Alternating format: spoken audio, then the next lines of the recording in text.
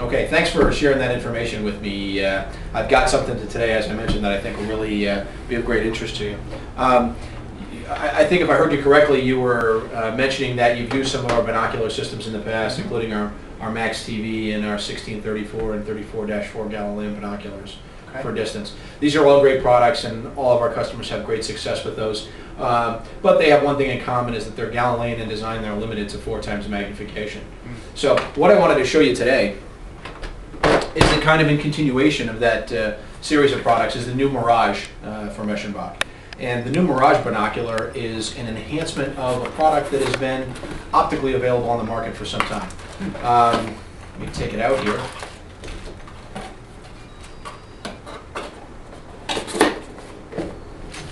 What we have here is a binocular system that has a very unique periscopic Keplerian design.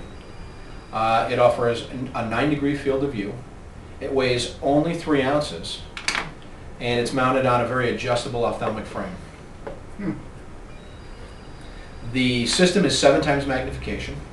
Okay, and so at 7 times magnification, it is the highest powered binocular system for distance available on the market right now.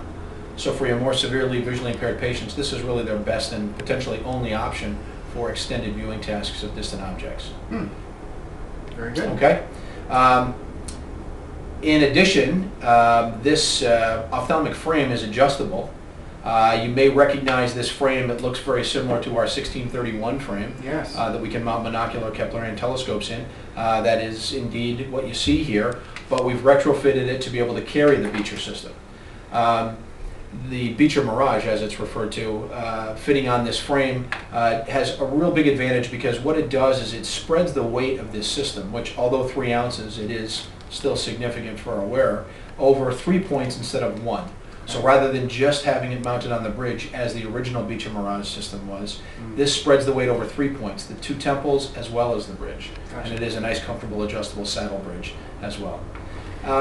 And you know, another feature that's particularly valuable here is the periscopic design. In 7X, this periscopic design minimizes the linear distance between the eyepiece and the objective lens.